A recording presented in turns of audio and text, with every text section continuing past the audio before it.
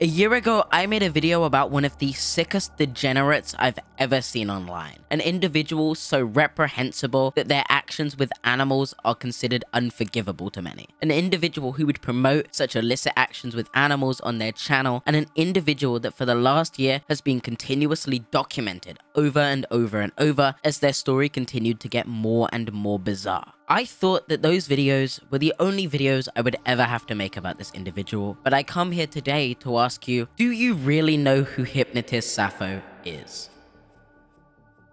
And I want to clear the air and say that, for the record, I am a zoophile. Meet Hypnotist Sappho, someone whose name has become very well known on sites like TikTok and YouTube for their outspoken beliefs on this topic. And it's a lot like when homosexuals were coming out in the 1960s. An individual this sickening, this depraved, should not be allowed a platform to continue posting on. So, where do we begin?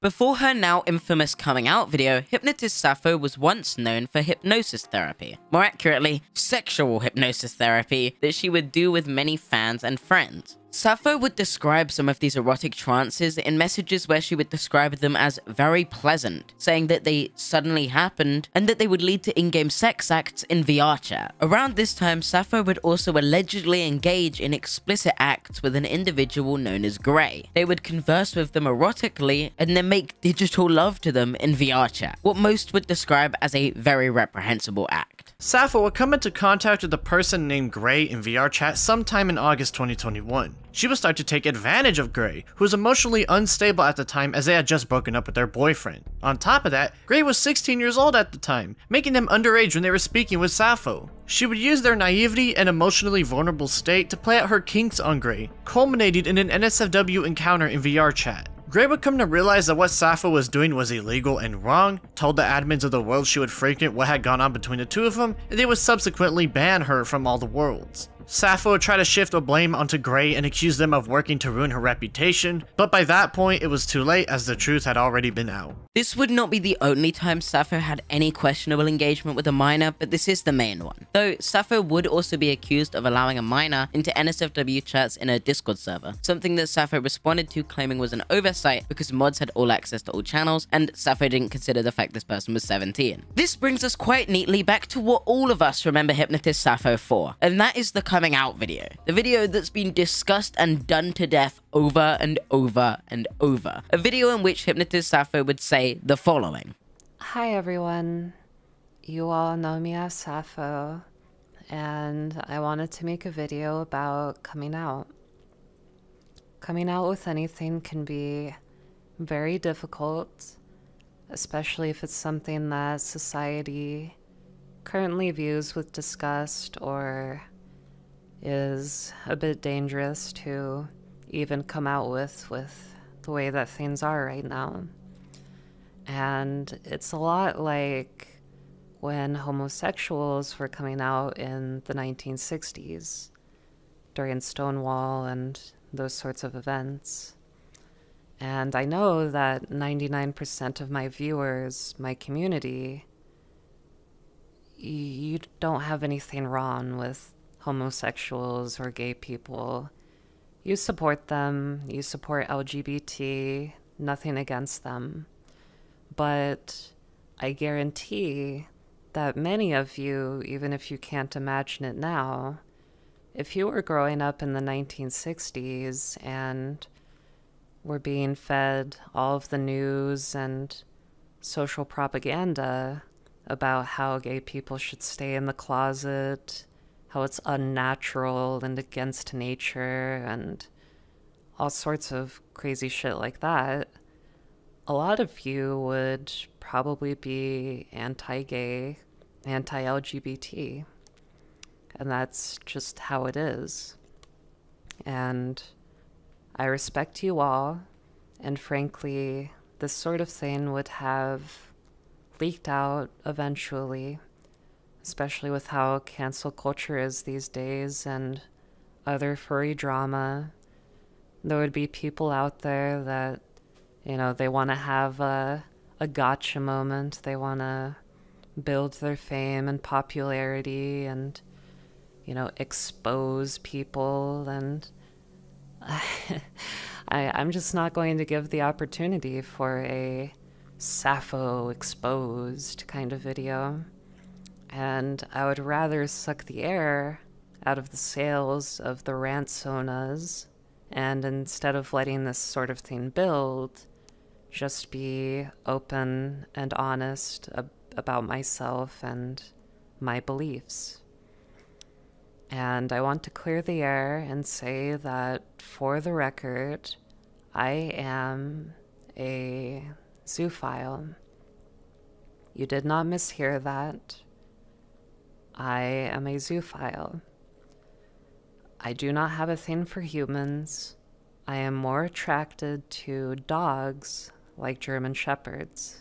This fucked up video would be filled with a plethora of excuses for Hypnotist Sappho's disgusting, reprehensible behavior, justifying her attraction to literal animals, saying that it's the same thing as being gay, and that people are just convinced by propaganda into being discriminatory against people who engage in those acts. This is obviously an insane notion, and most people understand there is no connection between being attracted to someone of the same gender as you and being attracted to a literal animal that cannot consent. There is a major difference there, and it shouldn't need to be discussed or overstated. We all understand why this video was bad, and that's why Sappho got so much hate, even if Sappho did gain an audience of people who were probably there just to troll. In response to the backlash, Sappho would make a video titled For the Haters, a video where Sappho would dance and celebrate the fact that people had hated on her and say that her questionable interests were totally valid. Hypnotist Sappho Dog fucker has joined your lobby.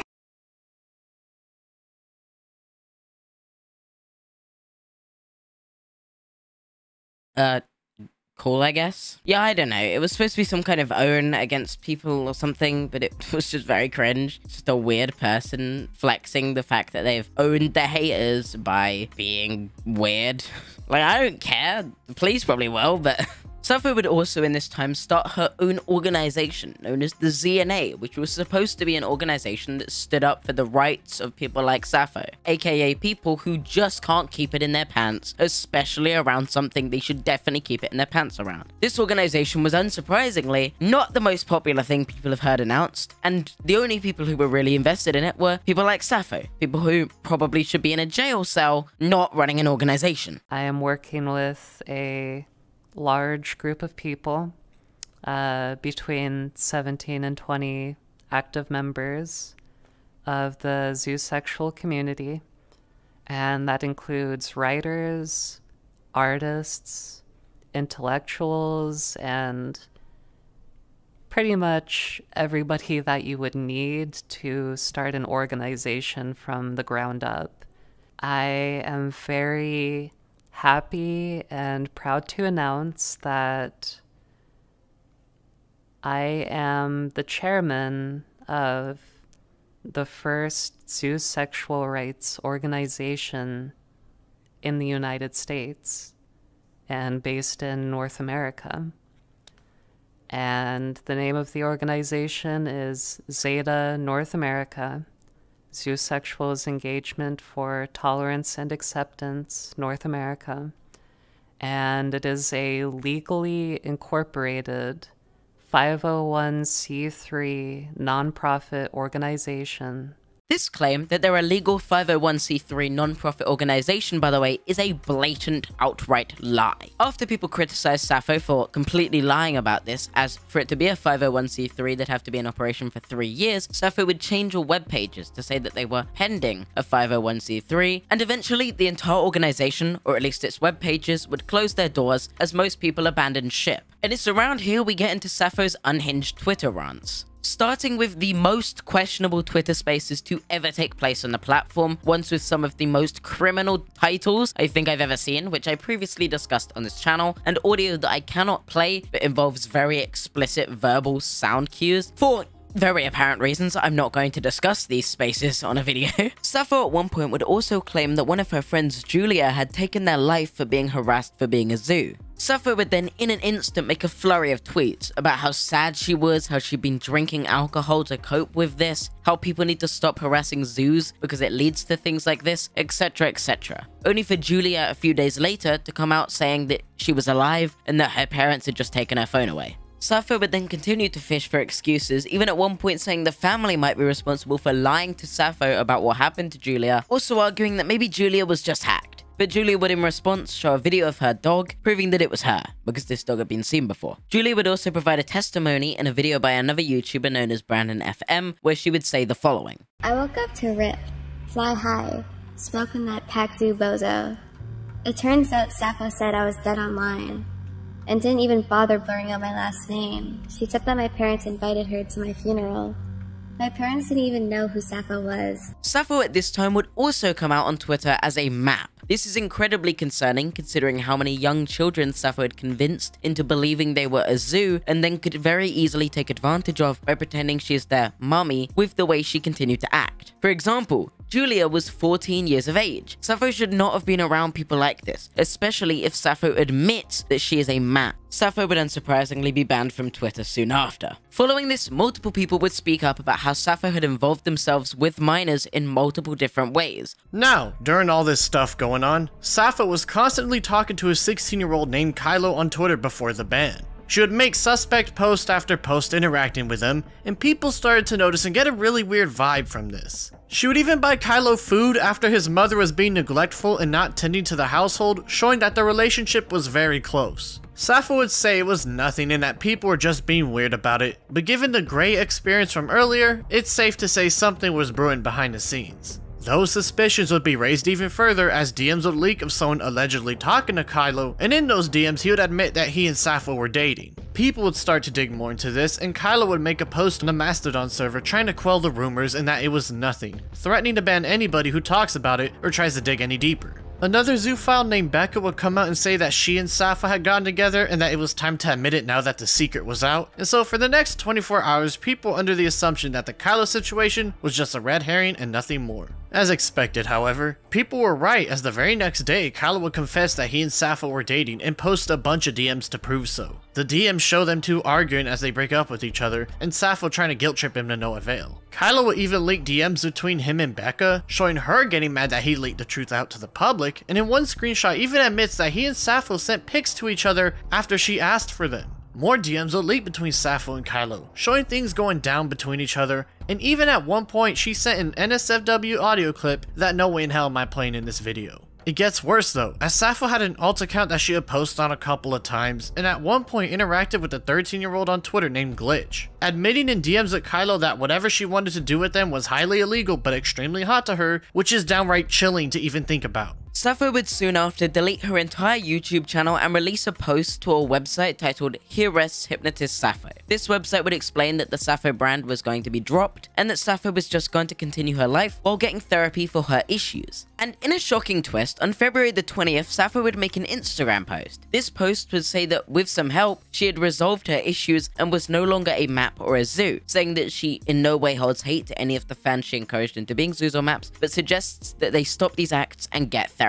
This could have been the good ending, but obviously no story when it comes to internet drama ends in a positive way. Around a week later, Sappho would post a bloodthirsty, aggressive message towards people hunting her down, in a post titled A Small Update. This would read, "Stop LARPing, cope and try harder, because you and your army of children have not doxed anything meaningful or accomplished anything." Alongside her saying, "I have not and will never return, I haven't been questioned by law enforcement, no FBI, no local police, nothing, because apparently there's not a thread of evidence on her. Stop wasting the time of law enforcement because they need to deal with real predators. She's supposedly never asked to be followed like a cult leader, that she was supposedly in a mental health ward for a couple weeks and have been in therapy for her mental illnesses since, that she wants the Sappho name to die out, calling the people calling her out pathetic incels, saying she was never under house arrest and that she's not dating minors." I could waste time going over rebuttals to every one of these points, but I don't feel it necessary. I feel a lot of this information speaks for itself, and we don't really need to waste energy responding to someone who's clearly trying to just antagonize people. On July 27th, Sappho would post a video to her now rebranded channel where she would admit to a bunch of things. This video was titled Past, Present, Future and had some very interesting claims and admissions from Sappho. Specifically, an admission that Sappho had dated teens in the past.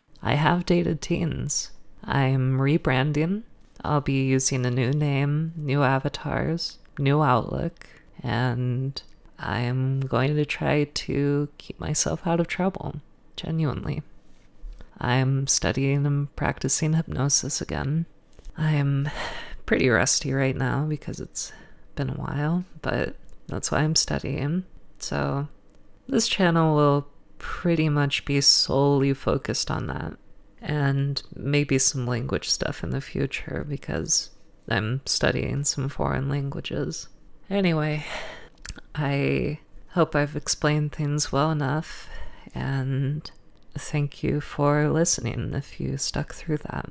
Sappho would later be caught in a different VR game on video where someone would record a conversation with her, and it would lead to her being banned from the game, which resulted in her making a post on an account she'd made to bandwagon to ban another creator, where she would say she was going to take her own life. This post would read, "It was nice knowing you all. I think my time is up, unfortunately. I tried to move on. My opinions had changed. I was 20 for God's sake at the time I dated a 16-year-old and it was legal. The grooming allegations have never been proven. I have not so much as been contacted by law enforcement. I do not advocate for zoo behavior, even if I had in the past. I grew up and recognized my mistake. I dated a 16-year-old and foolishly called myself a map in the past, which I no longer believe in whatsoever. I have been banned from the last social outlet I had. For a time I thought maybe I could move on and have a second chance. I no longer have anywhere to go and my time is truly over. I have nothing to live for anymore and I'm going to end things tonight. I tried so hard. I've been on medications, spent time in psych wards, have been in therapy for so long. I was a former active duty airman. I wanted to spend my life loving and helping others. That's why I got into hypnosis. Keep me alive in your memories. Yours truly, Valerie." She would also post a 5-minute audio recording of her crying, and later a picture of a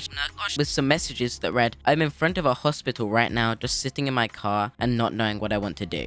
And it was at this point that everything went quiet, and debates started on whether Sappho was really dead, with Lazzy Lazarus tweeting, "I got confirmation that Valerie is dead," using her real name. And the person I was speaking to all this time was one of her friends that was posing as her. I don't give a fuck if you try to keep hope alive, you don't parade as the dead. This was obviously very vague, and it was very hard to really know what had happened in this situation, other than very clearly it was quite drastic. Then, an account claiming to be Sappho's partner, the account being called Valerie, or Hypnotist Val, would say, "Hello everyone reading this. This is Valerie's partner. I'm sorry to say, but on Saturday morning, she took her own life. No information will be held in the public for safety issues for her family and loved ones. I'm sorry to anyone that was close to her. Please do not contact this account." And this was obviously really upsetting, tragic, quite devastating. Oh, it's all bullshit. It's all bullshit. She's still alive. This is completely a blatant lie. On September the 15th, after Kiwi Farms got taken down, Sappho would post, "Kiwi Farms and I go a long way. They're petty incels who would love nothing more than to bring me down.